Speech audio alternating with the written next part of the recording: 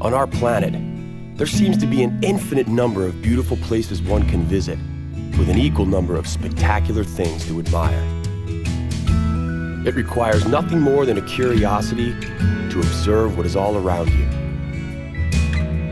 The miracle of nature manifests in countless ways, from breathtaking vistas to the simple movements of a common heifer.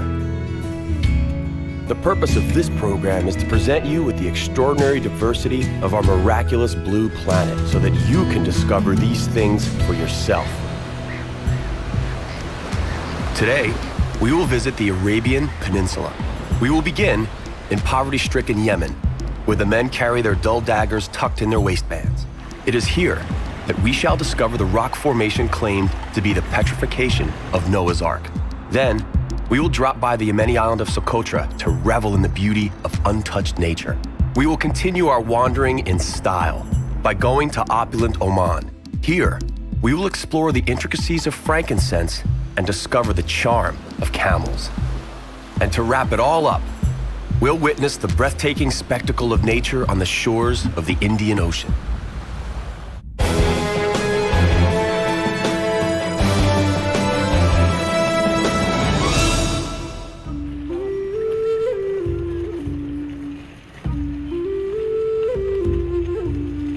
Yemen stretches across an area of 500,000 square kilometers and is surrounded by some of the world's richest nations. In the time of the Roman Empire, Yemen used to be known as the Fortunate Arabia.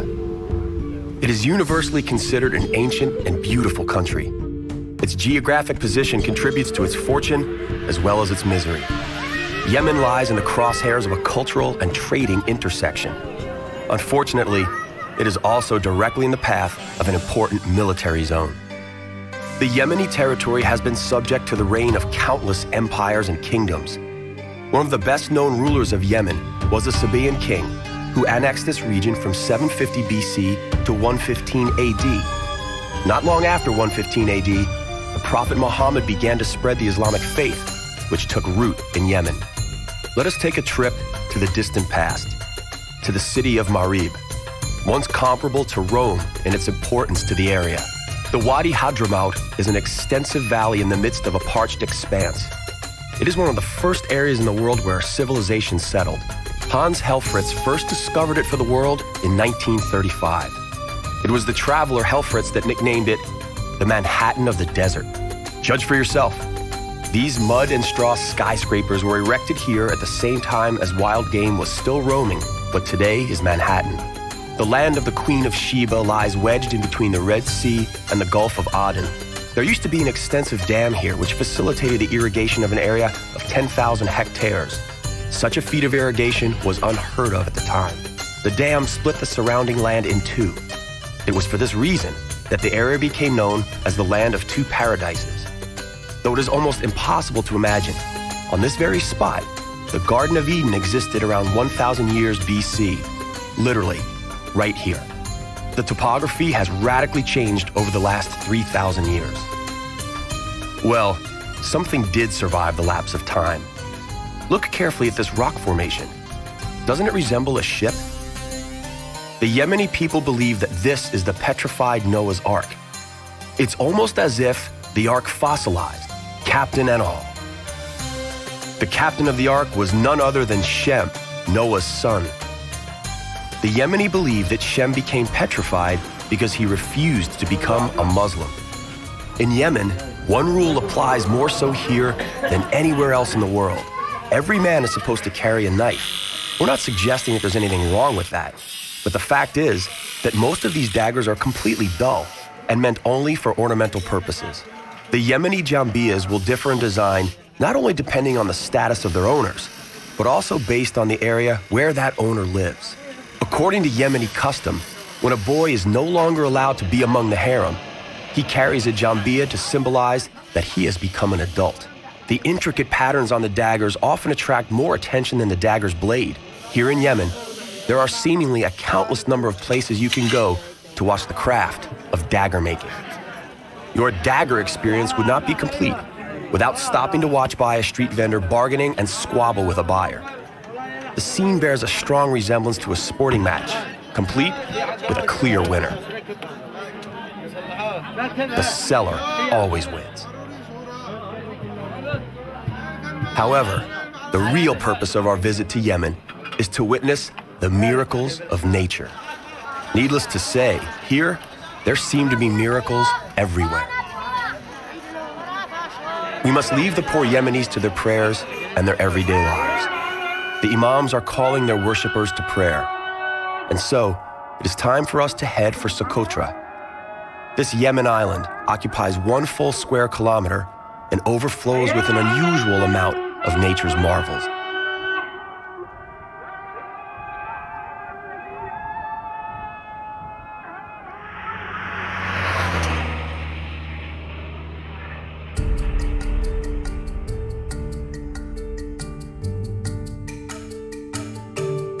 We are on Socotra, a somewhat remote archipelago that is considered more poor than the mainland of Yemen. But for biologists, Socotra is a veritable paradise, comparable in importance to the Galapagos.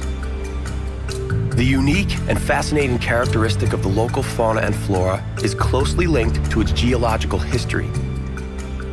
Scientists consider Socotra to be the most remote piece of dry land in the history of planet Earth. The high degree of endemism is the result of isolation. The endemism is what makes the entire archipelago a significantly remarkable location, both for its biogeography as well as in terms of evolution. 30% of the 900 plants here are endemic, and 10 species are unique. In fact, the pomegranate and the aloe plant originated here. There is so much to admire here.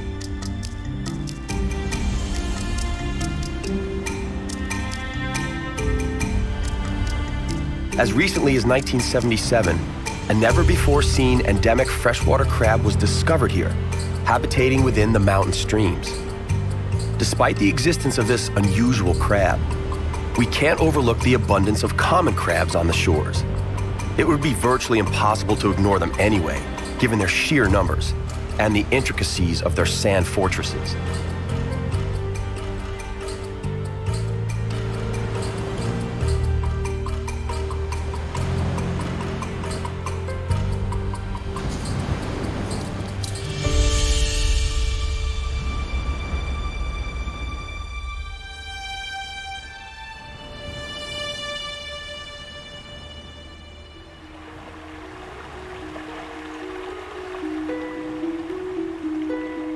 What could easily be overlooked if one is not careful is a narrow strip of nature that evokes an otherworldly impression. This is an outright botanical gem. Mother Nature manifests her might here, in the midst of endless sand. Along a tiny stream flourishes nature comparable to that found in the Swiss Alps.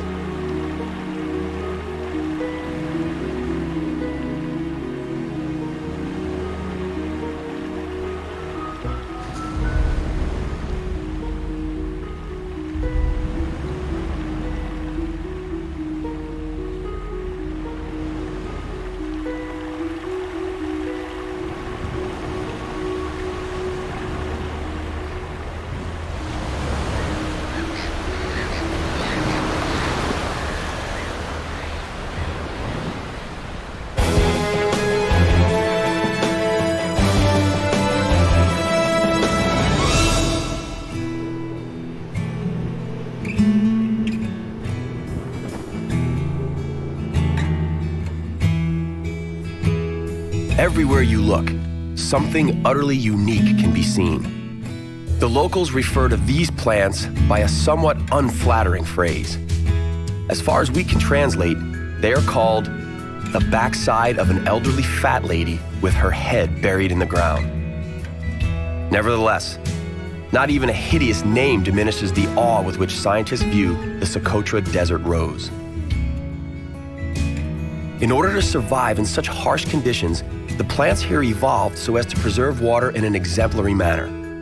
Something resembling a small flask containing liquids forms a part of their roots, out of which the plants are able to draw energy.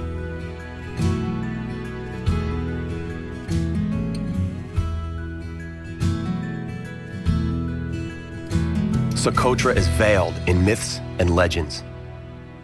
The mythical phoenix bird left his fiery nest once every 500 years to circle human abodes and bring to them life-giving fire on his glowing feathers.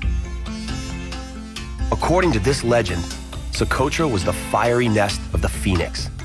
Socotra today is classified as a treasure chest of the world's natural heritage, particularly due to its prehistoric fauna and flora. A vast majority of the island's flora and fauna are endemic, meaning they do not exist anywhere else in the world. Among the best known is the dragon blood tree, Dreissena cinnabari. It resembles a giant mushroom. Its treetop is made of long, thick green needles. The tree survives on dew that collects onto these needles at night. Each of the dragon blood trees are hundreds of years old. Oddly, they almost never reproduce. There are no small trees here. The dragon blood tree has a red sap, cinnabar, which the local people collect and use as an antiseptic or as a colorant. In the past, this sap represented a valuable export. Roman warriors smeared their bodies in the dragon blood tree sap so that if they became injured, they would have a clean wound that would heal faster. In those days, it was truly worth its weight in gold. Let us not disturb this mesmerizing piece of land. What nature created over thousands of years can very easily cease to exist within a single decade.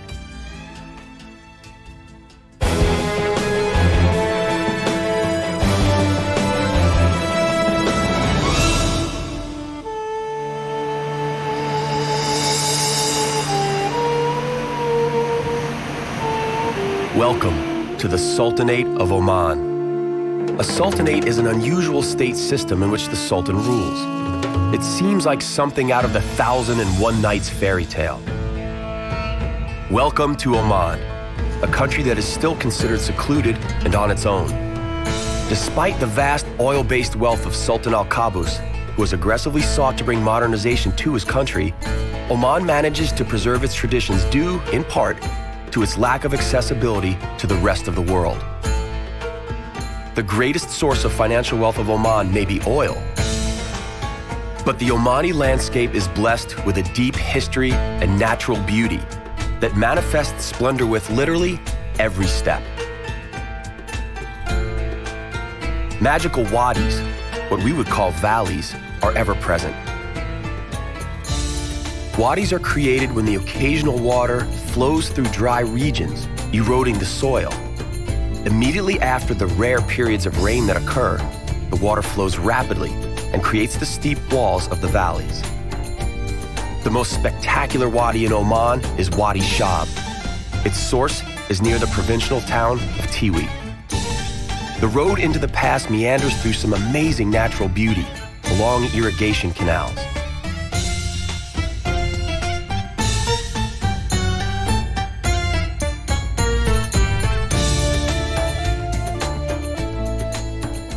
Owing to its oil wealth, the Sultan can afford to realize even some very extravagant ideas. For instance, here, in front of the Sultan's palace, they lay red asphalt instead of a red carpet.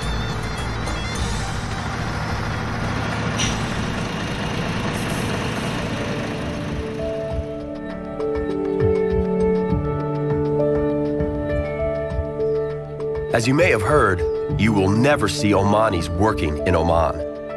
All the laborers are from poorer Arab countries, usually from Yemen. And so it is that even the harvest of the fruit in the Garden of Oman is done by foreigners. Banana plantations stretching across hundreds of hectares of land are irrigated through an ingenious system of canals using drinking water.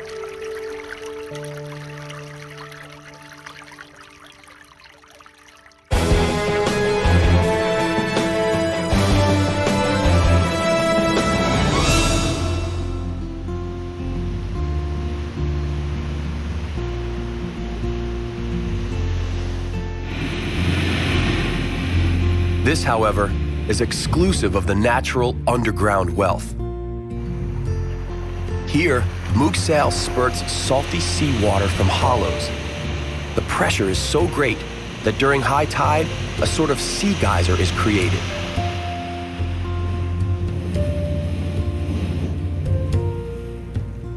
Long before the oil wealth began filling the Sultan's treasury, an entirely different commodity was the main source of income. On the shores of the Indian Ocean, near the Garden of Oman, lies the beginning of the incense road. Incense was extremely popular in medieval Europe. The incense road originated here on the Salalah Plain. It was located on a bay which coincidentally had a port. The port was named Khor Rori and was discovered only recently. The real origin of the incense road, however, is right here in this crater, which appears to have originated in Oman. The slopes of the surrounding mountains are peppered with small, atypical trees with ugly leaves of interesting shapes. Among the trees are a maze of well-trodden paths made by the incense collectors. The incense trees have thick leaves to ensure survival in the desert. A question presents itself. Why doesn't such a tree find a place to live in a slightly more hospitable environment? A virtual army of biologists attempted to plant this tree almost everywhere else on the planet, but had no success. The Omani explanation goes as follows. The incense tree is a gift from Allah. The land upon which it grows may not be sold. The owner who attempts to do so would thus indicate his arrogance for Allah and his gift. The incense trade thrives here.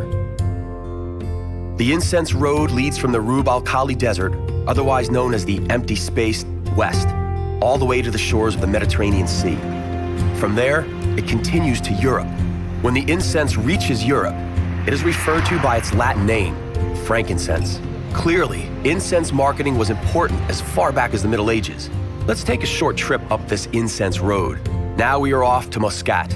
The first thing to notice in Muscat is a giant incense burner. It is in the Al Riyam Park above the Mutra Quarter. Thankfully, it functions solely as a lookout point because, should it burn, it would embalm possibly the whole of Oman. We are at the souk. Naturally, a traditional incense burner is the first thing we see. We conclude our own incense road here in the local stores. Different varieties of incense are available, including sandalwood. The place is enveloped in a lovely scent, which emanates through the entire souk.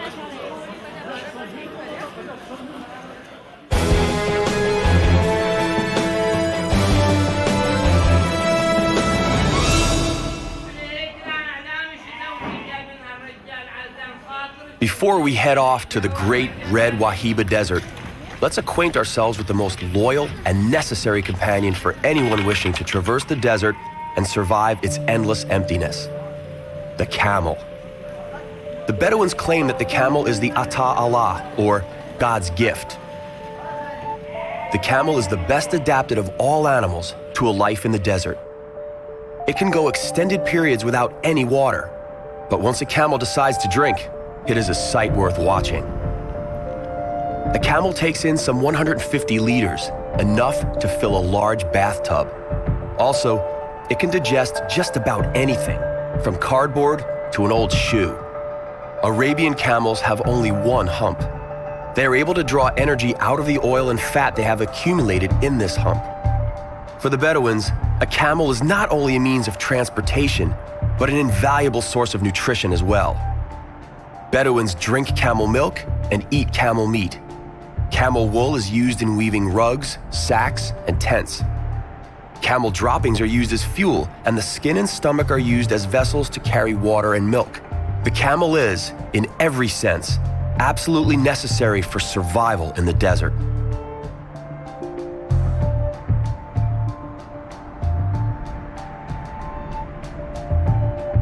Welcome to what is very likely the most beautiful desert in the world.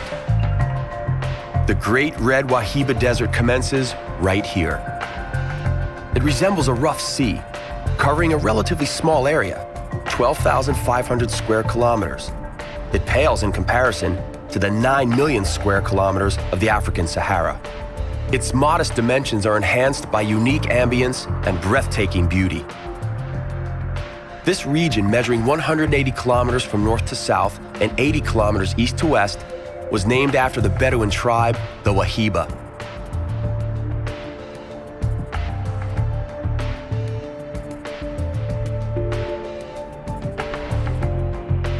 sand dunes, measuring as high as 100 meters, are continuously enlarging as a result of the prevailing monsoon winds.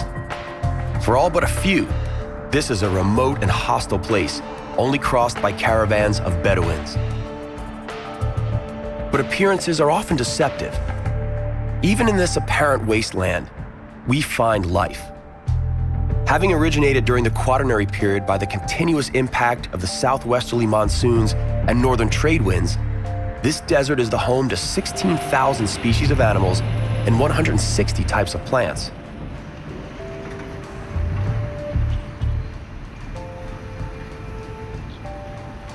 The desert turns into semi-desert, which stretches all the way to the most easterly hook of the Arabian Peninsula, the Ras al-Had Cape.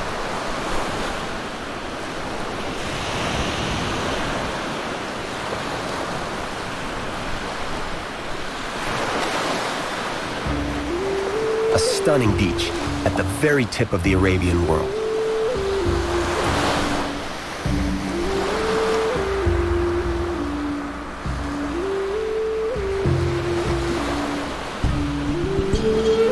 For unknown reasons, this beach is a favorite among the sea turtles that come here from all over the Indian Ocean.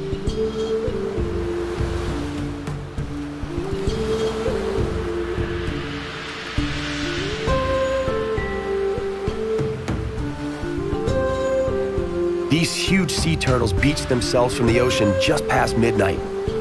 They emerge onto the beach in respectable numbers in search of the perfect spot to lay their eggs.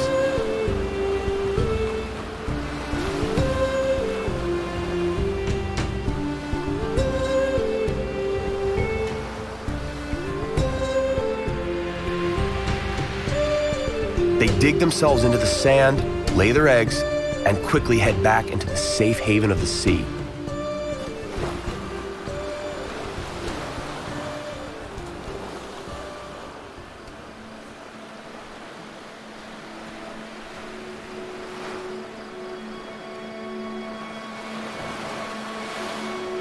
Sometime later, troops of turtle hatchlings follow into the depths of the ocean.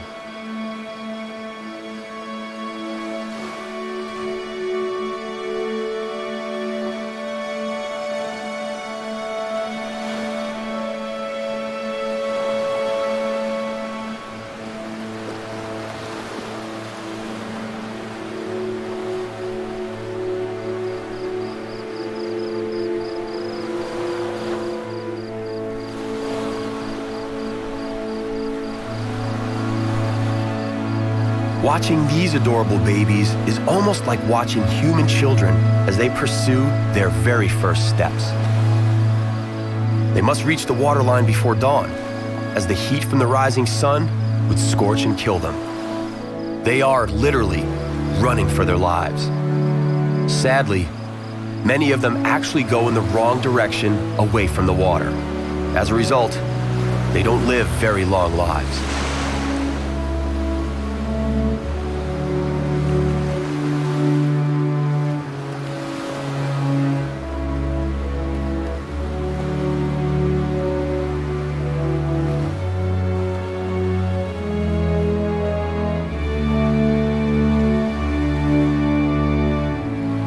For those that make it into the Indian Ocean, we wish them bon voyage.